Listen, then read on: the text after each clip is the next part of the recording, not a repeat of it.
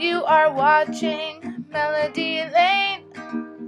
With me, you're gonna have a great crafting time.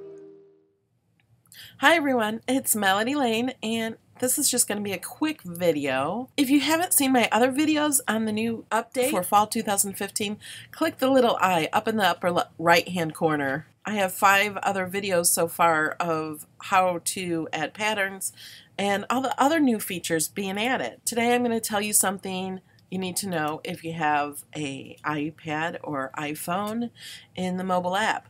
Patterns are not supported. You can't see your projects if you've saved them with a pattern. In the mobile app, let's make this to print. We're going to add a pattern. Let's add this one. And you can edit this and everything. If this is the first video you've seen, I have many more that show you how to do all that. Today I'm just going to talk about saving. So let's save this file.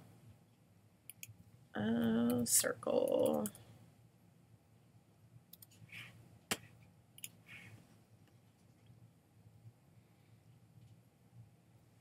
Okay, I saved the project. Now if I go to try to open this project on my iPad or my iPhone, it won't even show up because it has a pattern in it. If I had other images on it, the entire project still will not show up because there is a pattern involved. So if you want to save this without a pattern, then what I would do is I have this saved. So let's go ahead and go back and click restore. And that's going to restore it as that. So then I would not hit save. You go to file and click save as. And we'll call this a blank circle.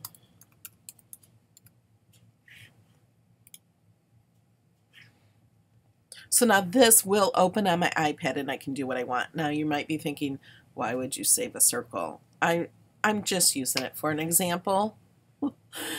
Let's go ahead and go to insert images and find something that we might want to save. Okay, let's go ahead and do this one.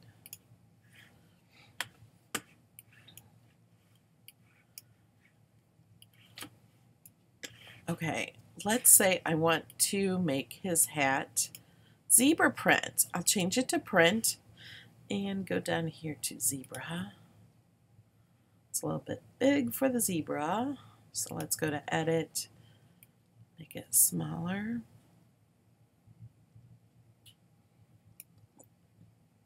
There. So now the snowman has a zebra hat. He's pimpin'. Okay. So now if I save this, it will not open on the iPad or iPhone. So I can use it on my computer. Oh, it's saved as the blank circle. And let's go back, restore, take it back out. Okay, now I don't want to save. I want to click save as. But I'm not saving this project. But that's how to do it.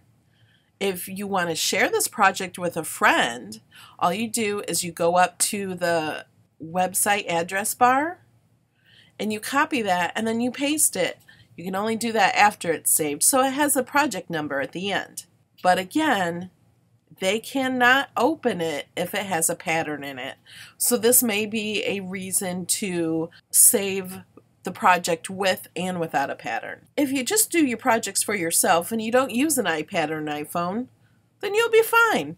I just wanted to let everyone know you can't share projects with patterns and you can't open them on your iPhone or iPad as of yet. Thanks for watching, everyone. I'll see you in the next video. Bye!